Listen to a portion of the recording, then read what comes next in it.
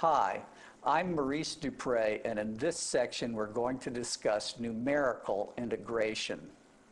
If we can find the antiderivative of a function, then the fundamental theorem of calculus says to compute the definite integral, we just evaluate the antiderivative between the limits of integration.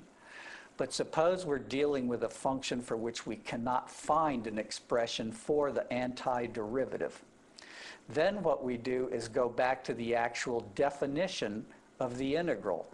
Remember, it's a limit of areas of rectangles which approximate the curve. Well, in the case where the curve is always above the x-axis, the area in effect under the curve is the definite integral. And so it's approximated as areas of rectangles. Well, we can often do better if instead of trying to approximate the area with rectangles, we use trapezoids or even quadratic curves attached to pieces of the function. And so these yield methods known as the trapezoidal rule and Simpson's rule, which give much better, faster approximations to definite integrals than we would ever achieve if we had to simply stick to rectangles. Let's look. Here I have a picture of a graph of a typical function f between the limits a and b. And if we wanted to calculate the area under that curve according to the definition of the definite integral from a to b, it would be the limit of approximating rectangles which we put underneath the curve. But now let's look and see at the picture here.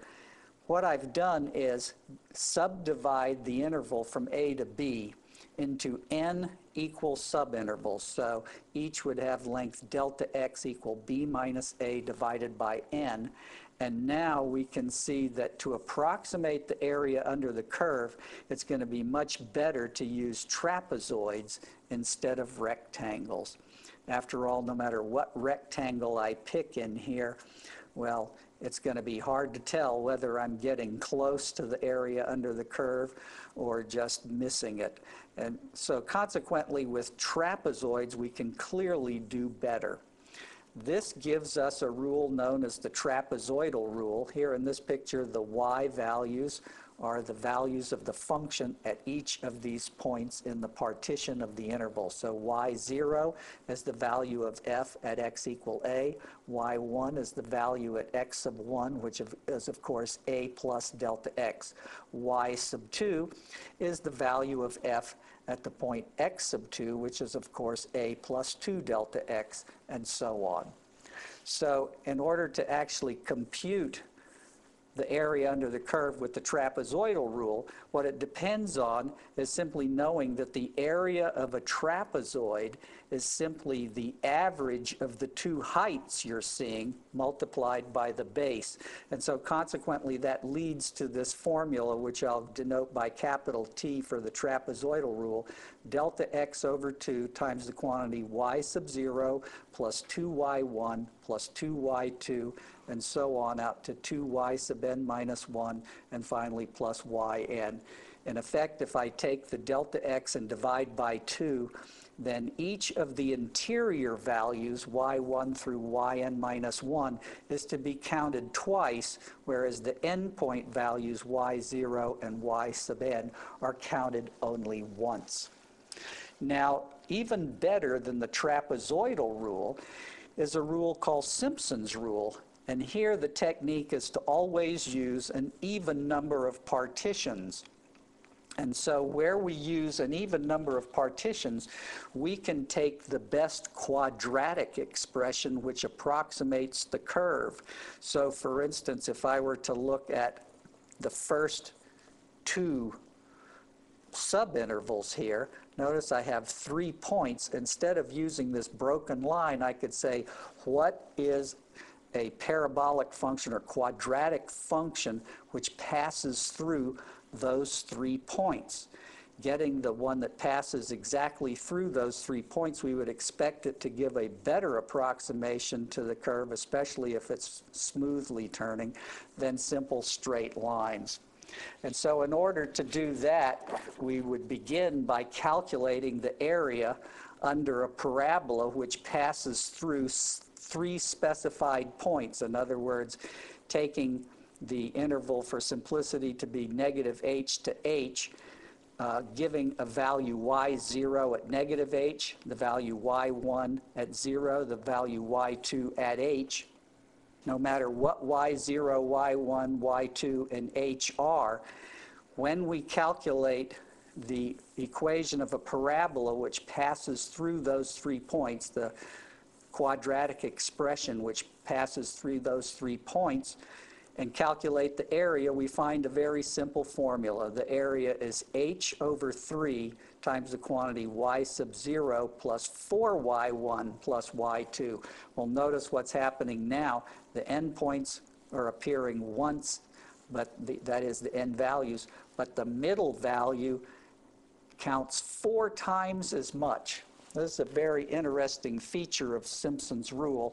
And so when we do that with an even number of partitionings, here n is an even number for Simpson's rule, delta x is still b minus a over n, then Simpson's rule tells us that we should compute delta x over 3 times, we take the left end value y sub 0, 4 times y1 plus 2 times y2 plus 4 times y3, and so on all the way down the line, till finally we get 4 times y sub n minus 1, and then last, the right end value, y sub n. So notice, inside the interior, we can think of, since n is even, we can think of the first 2 intervals as really being that one interval like we showed in the previous picture. So there's the midpoint value, it counts 4 times as much. There's the next midpoint value, it counts 4 times, and so on. Each of the end values counts once, but you see the right end value for the first pair of subintervals is also the left end value for the next pair, so it then adds up twice. So all the intermediate interior endpoints count twice, the midpoints count 4 times, the first endpoint on the left, y0, the last endpoint on the right, just count once. So it kind of looks strange. Here these alternating points are counting somehow twice as much as the others, but Simpson's rule gives a very good approximation. Well, Simpson's rule and the trapezoidal rule give very good approximations to definite integrals, even when we don't use very many subintervals. In fact, we can have very good formulas for calculating what the errors are. Let's look. Error estimates in the trapezoidal and Simpson's rules. If f double prime is continuous, and m is any upper bound for the values of the absolute value of the second derivative f double prime on the interval a comma b, then the error denoted capital E sub t in the trapezoidal approximation of the integral of f from a to b for n steps satisfies the inequality absolute value of E sub t is less than or equal to capital M times b minus a cubed, all divided by 12n squared. Well, notice the b minus a will be fixed, and the m will be fixed once and for all as soon as the function is fixed. And so as n gets bigger and bigger, this denominator is going to increase very rapidly as the number of partitioning intervals goes up. In fact, it's going up here, you see, as n squared in the denominator. In other words, that's going to cause that whole expression to go to 0 very fast. Well, let's look at a similar type of error estimate for Simpson's rule now. And that involves the fourth derivative. If the fourth derivative, f with the little parenthesis 4, superscript here, is continuous and capital M is any upper bound for the values of the fourth derivative absolute value on the interval AB, then the error capital E sub s in the Simpson's rule approximation of the integral of f from a to b for n steps satisfies the inequality absolute value of E sub s, the error, is less than or equal to capital M b minus a to the 5th power divided by 180 times n to the 4th. That 180 there is a whopping big number already, so Simpson's rule has a big advantage over the trapezoidal rule. And now notice we have n to the 4th power, so that n to the 4th power in the denominator goes up very rapidly with the number of steps. Another thing to consider here, we're talking about the 4th derivative of f. Notice if I take any polynomial of degree 3 and differentiate it 4 times, I get 0. And so consequently, that m will be 0 and the error will be 0. That is, and this is rather surprising, Simpson's rule is developed with quadratic approximations to the integral, and here it's turning out to give the exact value as long as the degree of the polynomial is less than or equal to 3. Okay, so those are our approximation error estimates. Okay, let's do some numerical integration using the trapezoidal rule and Simpson's rule. Using the trapezoidal rule, A, estimate the integral with n equal 4 steps and find an upper bound for the error e sub t, an absolute value. That's the trapezoidal rule error. Evaluate the integral directly and find the actual absolute value of the error in the trapezoidal rule. Use the formula absolute value divided of the error divided by true value times 100 to express e sub t as a percentage of the integral's true value. And then basically we'll do the same thing with Simpson's rule.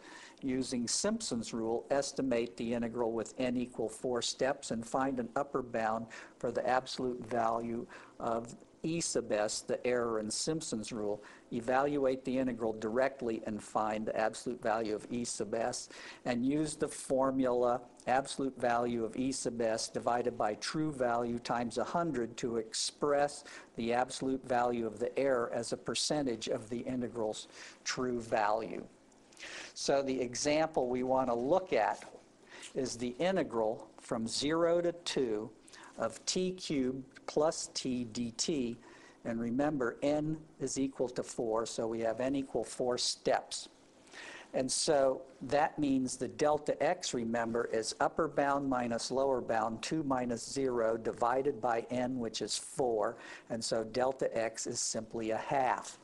And so 4 steps, the values of the index k will go 0, 1, 2, 3, 4, and the t sub k, the actual values of the input variable for those indexes are, when k is 0, we have the left endpoint 0.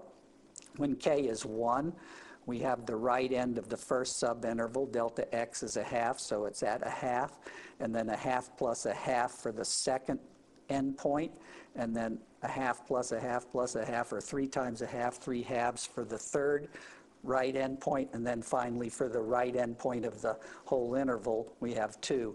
And so we evaluate t cubed plus t at each of these points, and I've made a little table here. The value at t equals 0 of t cubed plus t is obviously 0. When t equals a half, we get 5/8. When t equals 1, we get 2. When t equals 3 halves, we get 39/8. And when t equals 2, we get 10. And so with that little table, it's pretty easy to put the values into the trapezoidal rule and Simpson's rule and compute the results. So for instance, for the trapezoidal rule, remember delta x over 2, the delta x is a half. So a half over 2 multiplied by, well, we have 0 for the left endpoint and 10 for the right endpoint, and then each of the interior values, the 5/8, the 2, the 39/8, they get multiplied by 2. So we add them up, multiply by 2, and that results in the trapezoidal rule giving us 6 1/4. For Simpson's rule, here, remember, we take the delta x, divide by 3, and then we have, starting off, multiply this by the sum of left end value, 4 times the next value, the 5/8, plus 2 times the next value, the 2, plus 4 times the next one was the 39/8, and plus the right end value of 10. And when we compute that, we get s equals exactly 6. Well, let's actually calculate this integral and see what we get. Because in this case, we know we can actually do it by the fundamental theorem of calculus. The antiderivative of t cubed plus t is simply t to the 4th over 4 plus t squared divided by 2. That's to be evaluated between limits 0 and 2. And so 2 to the 4th is 16. We get 16 over 4 plus 2 squared is 4 halves. 16 over 4 is 4. 4 halves is 2. And we get exactly 6. Well, you might remember that the Simpson's rule gave us exactly 6, whereas the trapezoidal rule gave us 6 1/4. So Simpson's rule hit it right on the head. Well, let's see why it is that that happened. Remember, Simpson's rule will always give the exact answer for any polynomial of degree less than or equal to 3. But let's look at the actual error here. Remember, our function is f of t equals t cubed plus t on the interval from 0 to t. And so to evaluate the error for the trapezoidal rule, we look at the second derivative.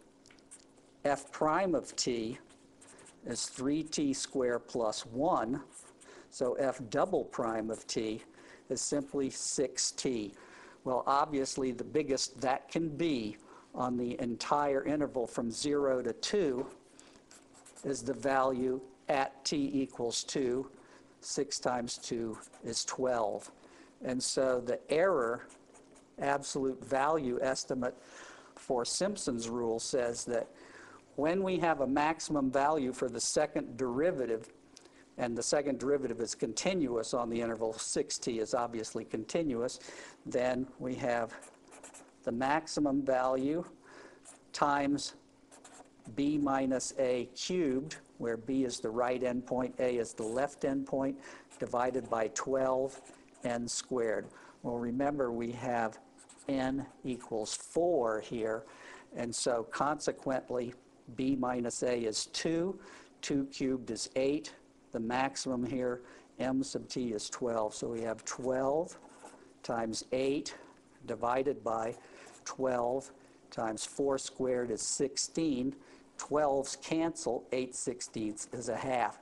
Notice the error estimate for Simpson's rule is telling us that when we calculate the for the trapezoidal rule, is telling us when we calculate this for n equals 4, the trapezoidal rule will have an error at most a half.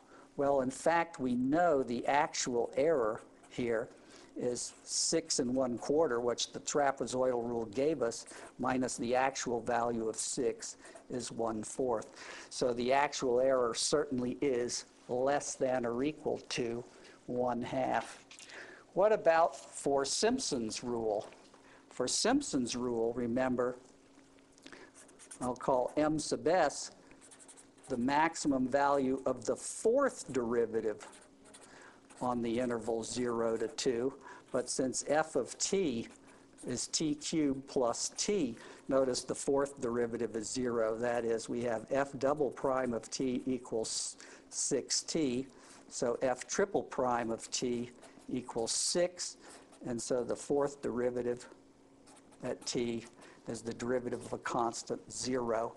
And so consequently, the error estimate for Simpson's rule says that an absolute value that will be less than or equal to the maximum of the fourth derivative on the interval, which in this case is 0, times b minus a to the 5th power divided by 180 n to the 4th.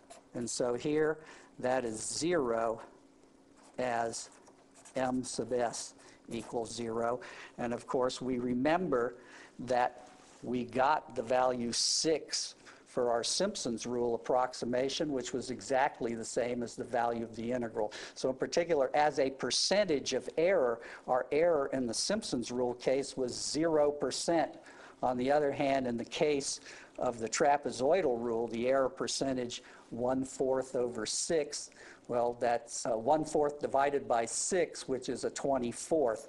And so that's, roughly about 4%, a little over 4%.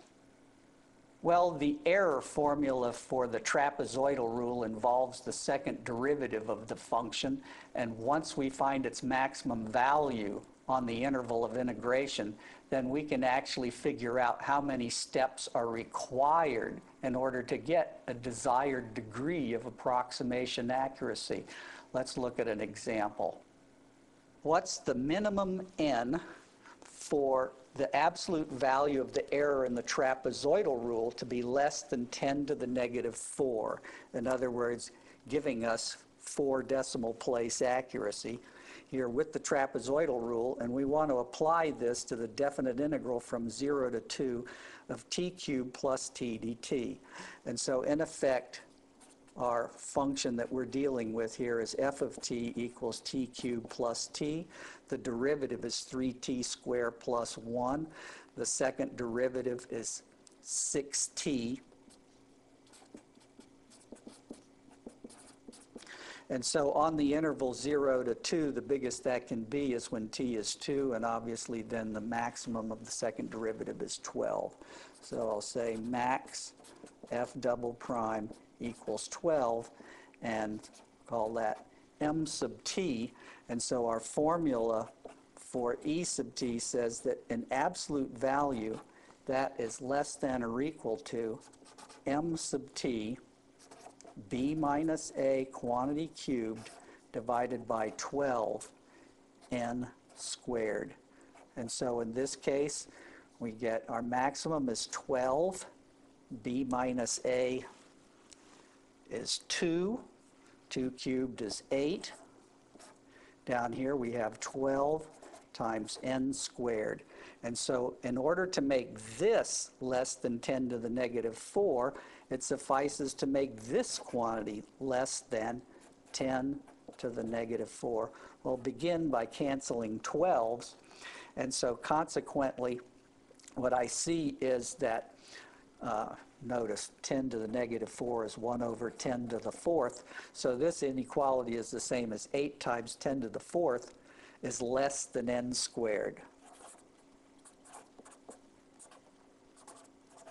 Taking square roots of both sides, you'll see I'll end up with n.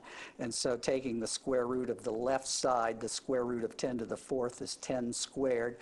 And using the square root of 8 from our calculator, we find that n has to be greater than or equal to 283. Now, notice this is a cubic polynomial. If we do this for the trapezoidal rule, we know the error is going to be 0 because in the corresponding formula for the error in the Simpson's rule, we have the maximum of the 4th derivative here, and the 4th derivative is identically 0. So here, the Simpson's rule gives the exact answer, but it takes the trapezoidal rule 283 steps to get 4 decimal place accuracy. That gives you an indication of how much better Simpson's rule is than the trapezoidal rule in the case of these polynomials. Let's look at an example to see how many steps it takes to get our accuracy with the trapezoidal rule and with the Simpson's rule. Here, I want to see how many steps do we have to take in our approximation using the trapezoidal rule and with Simpson's rule to compute the integral from 1 to 2 of 1 over s squared ds, having error less than 10 to the negative 4. So our function here is the function f of s equals 1 over s squared. So f prime of s, well, this is s to the negative 2, so that's negative 2 s to the negative 3. F double prime of s is therefore negative 2 times negative 3, that's 6 s to the negative 4. Our third derivative f triple prime at s is negative 24 s to the negative 5. And so finally our fourth derivative at s is equal to negative 5 times negative 4, that's 120 s to the negative 6. Well, notice with these negative powers, as s goes from 1 to 2, the maximum will occur at s equals 1.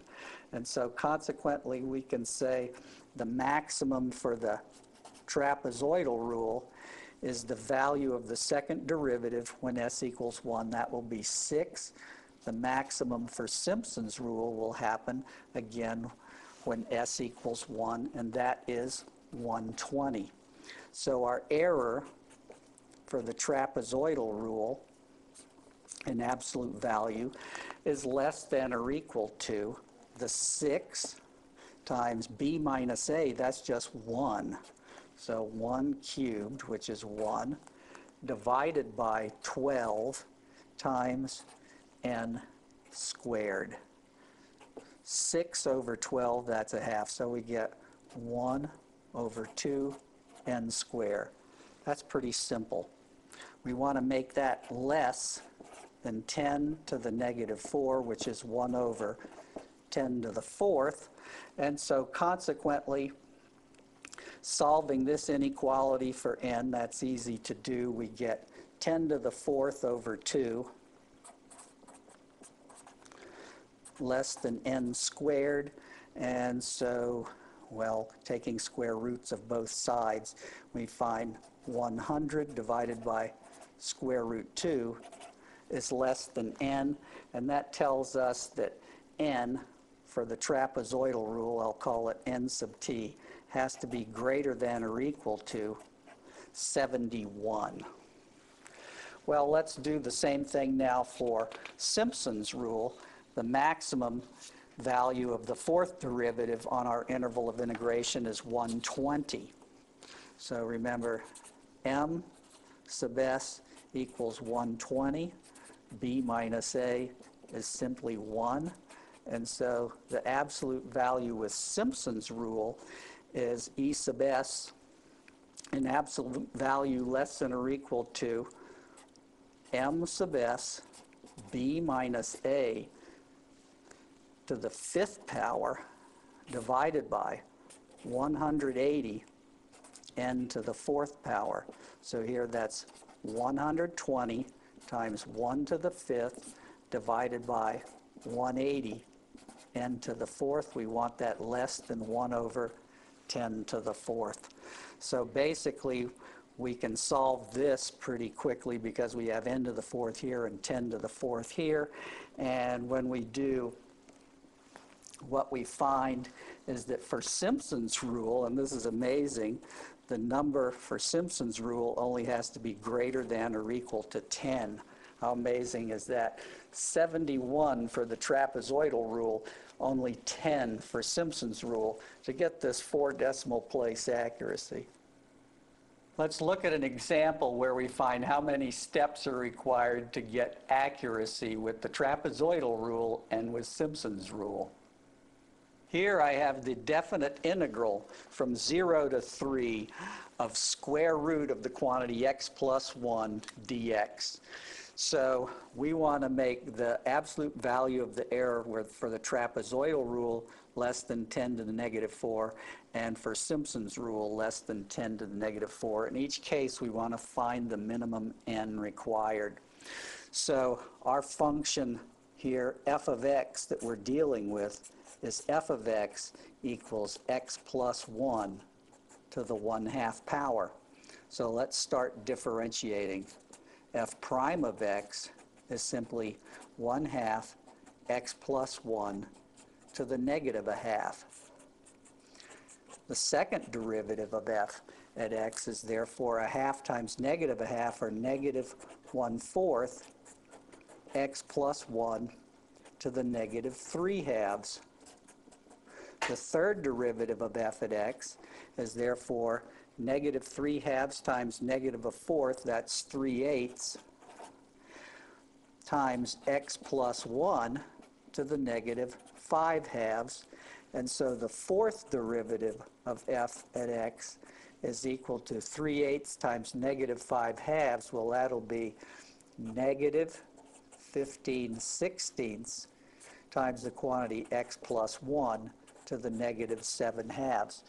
We have to figure out what the maximum value of the second derivative is on the interval from 0 to 3 in order to get the error estimate for the trapezoidal rule, and we have to find the maximum of the fourth derivative on the interval 0 to 3 to get the error estimate for Simpson's rule. Well, notice in each case here, x plus 1 is raised to a negative power bigger than 1, and so the maximum will occur when this quantity is minimum, that is at x equals 0.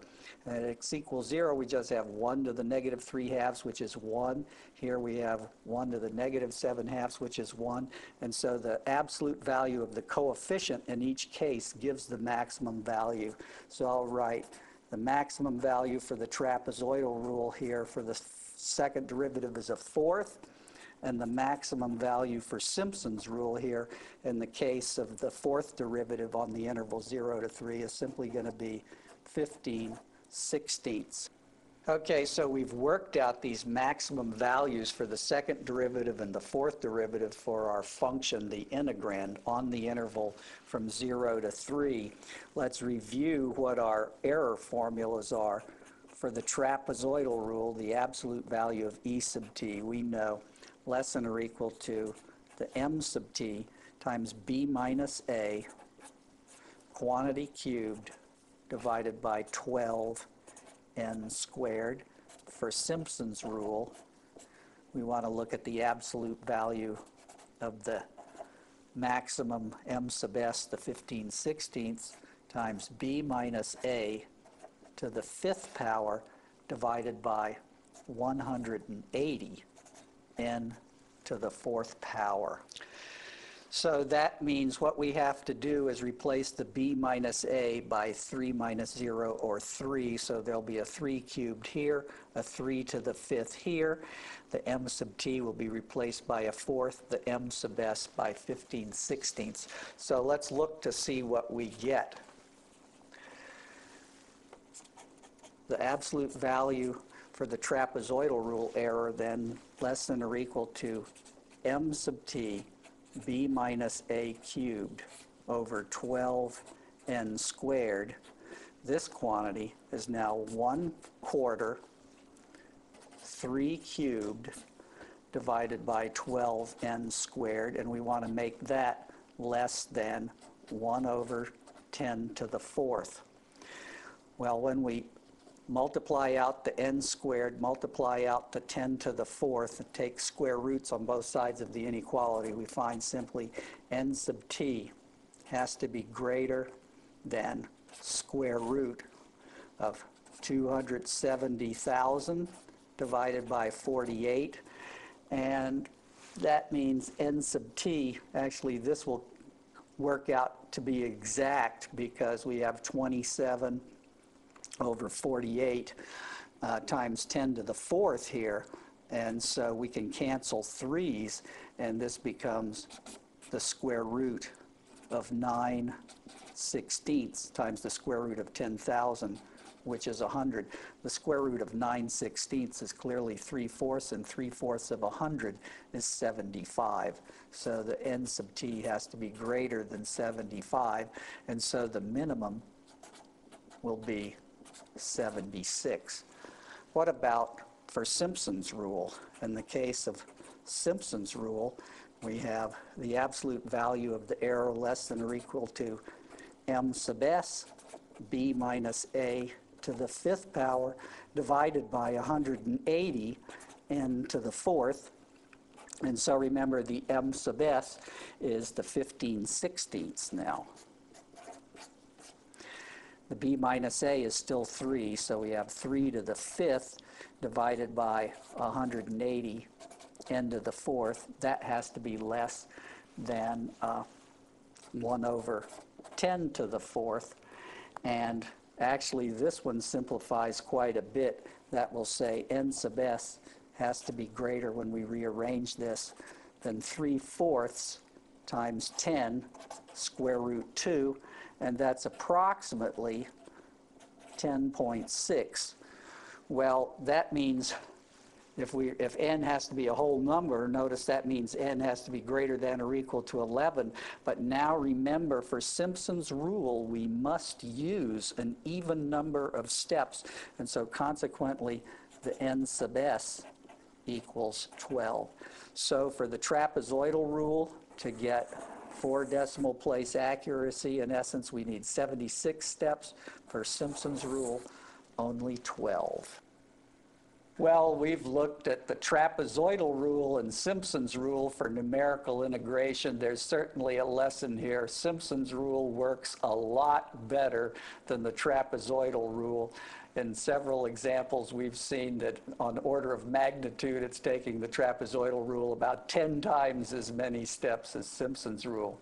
Well, in any case, now that you've seen these work, you might want to practice some on your own.